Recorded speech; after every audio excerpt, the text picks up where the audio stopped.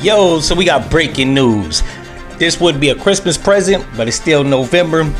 But it's something to be thankful about. Ex-officer Derek Chauvin, convicted of George Floyd's killing, stabbed in prison, AP sources say. As he should. Now, while we was all carving up turkeys, some nigga in cell block 6 was carving this nigga up. Now, he looks stabbable, right?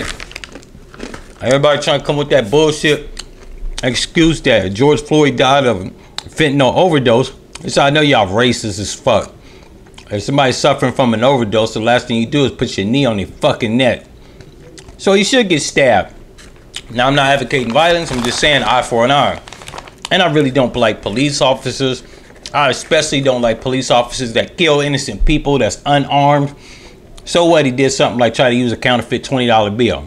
Arrest his ass and take him to the precinct. You want to put your knee on a nigga neck, you got to go to jail. And let's just say in prison, they got street justice.